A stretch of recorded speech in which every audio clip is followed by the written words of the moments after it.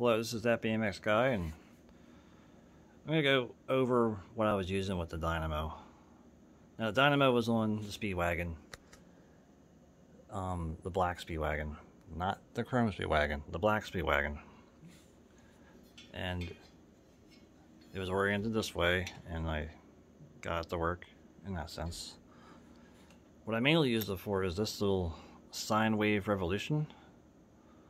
They're out of Cambridge, Massachusetts.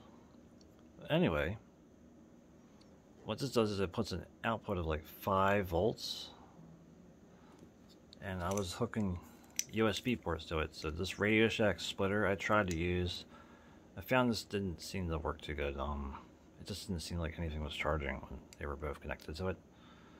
But it was a cool idea. I guess the better idea is maybe just using 2 of these and having them both come off the hub, and that way you charge one thing off of one and one thing off the other. The main problem I always had is that the phones have these stupid little tiny unfocusable micro USB plugs. Well, anyway, they like to break. I mean, they're just too fragile. The newer phone, it has a C, which is just a little bit bigger.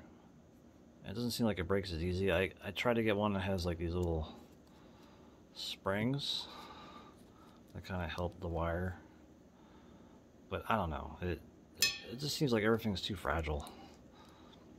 The plugs that are used for, there's another one there. This one is used for the lights. Now, it didn't seem like it was keeping the light charged when I hooked it to it. Like, let's say the battery in that true 150 was going dead. Like, it was show a red flashing. Well, it was showing it charging, but it was still doing red flashing. Like, when you do it live charging as it's being used, I don't think that hub can keep up even with this thing. And I guess what I've found out is that it's just probably easier just using just this to charge up a battery pack.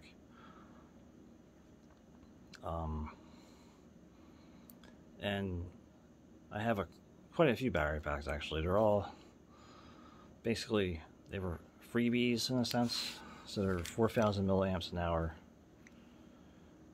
And well, they'll charge up the phone that I'm using for this video, the Samsung S20.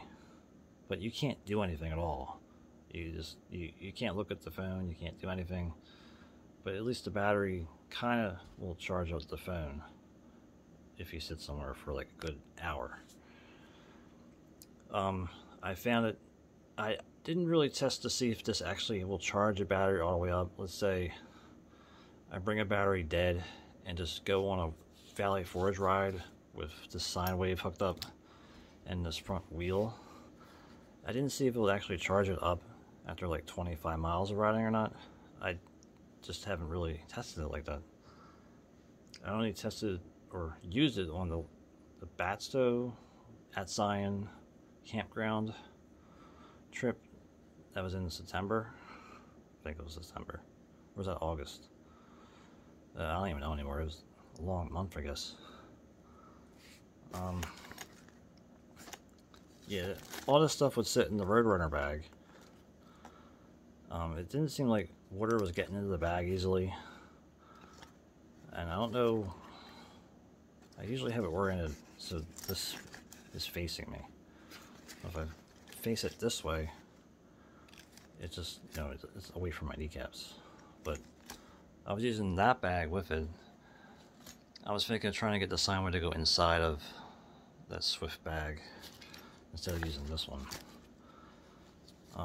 I have it oriented so there's a hole that I put in the back of this. Actually, 2 holes. There's one hole there and one hole here that the wire goes through. And I use a zip tie that goes through this hole also to hold this against the handlebar so it doesn't rattle around. Some people are saying just leave it out in the open, but I'd rather it hidden in the bag so nobody knows it's there. But some people might think this might be valuable. It isn't cheap. Like, it does work as what it does. Now there's a thing called Indestructibles, a website that people hook speakers to the Dynamo with a battery pack that uses like the Dynamo as like a charger to a speaker system, which this will probably be fine for that. I haven't really got that into the whole trying to make something that works better than just this by itself. It just it's a lot of thought and processing. Like, I was trying to make it so this can charge two things at once, but that didn't seem to work out. I can maybe try to hook two batteries to this, but that's another test. Maybe a future test will be I hook both battery packs after they are discharged to this and see how much this thing will actually charge them as I'm riding back and forth from Valley Forge.